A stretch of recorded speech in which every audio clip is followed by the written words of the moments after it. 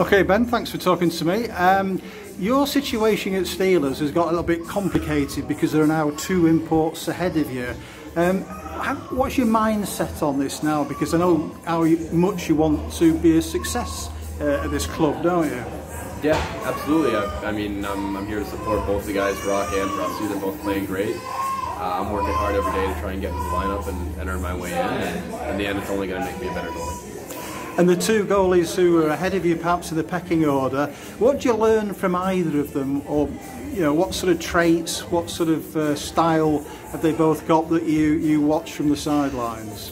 Well, I think, you know, Barry, first off, with the experience in the leagues that he's played in around the world, that he reads the game in a very high level, and he can break things down to me personally that maybe he sees just from playing at that high level that I haven't seen yet. So talking to him and the way he mentally plays the game is really impressive and really important for me to learn.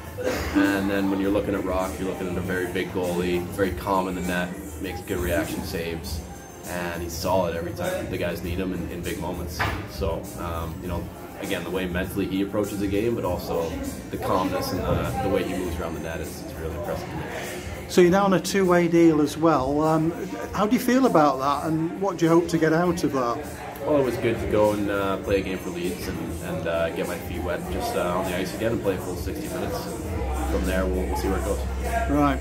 In terms of the season going forward, have you sort of got an idea in your mind how many games you'd like to play to bolster your CV and bolster your confidence? Yeah, I mean, I'd like to get in there and earn my way into being the starting goalie. So that's what I'm going to keep working at every single day.